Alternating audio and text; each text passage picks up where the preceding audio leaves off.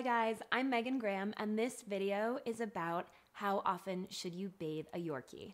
So from my personal experience, I bathe my Yorkies once per week. I use extremely gentle shampoo and conditioner. I keep all of the water out of their ears by pressing them shut so that they don't wind up with an ear infection.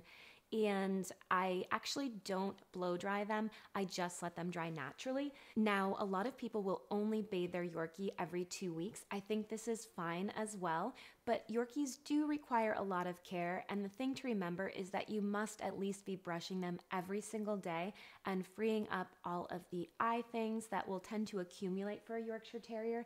This can get really uncomfortable for them if you don't take care of these parts, and I find that my Yorkies personally do get dirty very quickly. Now, in between their baths, during the winter time, when we go out and we're in the snow and they're stepping on salt and things like that, every single time I bring them in, I rinse off their feet because they are licking their paws, they're licking their bodies, and I think that there are a lot of chemicals in the salts that they put down to melt the snow.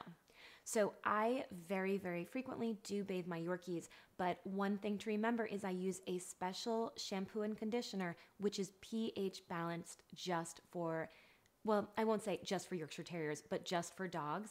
So I use a great product called Espana Silk, and I'm actually going to be linking to it below. This video is not sponsored by Espana Silk. It is a product that I found myself, but I absolutely love it. It's gentle, it doesn't have any fragrances, it's just been an amazing product, and it took me so long to find something like that. Another great product that I really enjoy is by Isle of Dogs, and I actually sometimes use their puppy shampoo, and then they have a more rich conditioner that I use, and I will also be linking to those. The smell is phenomenal, but it is an artificial fragrance.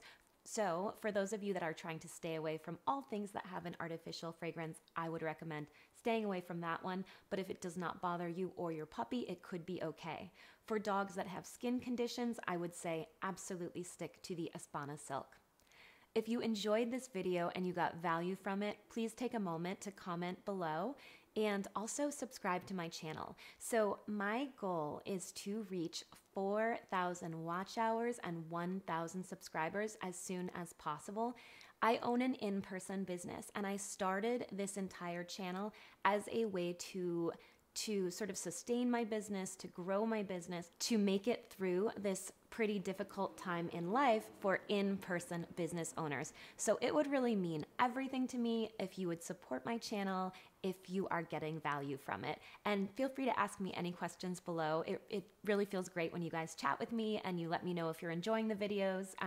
The other day, someone actually let me know that my music was too loud, and she was right. So thank you for that. Appreciate it, and talk to you guys soon.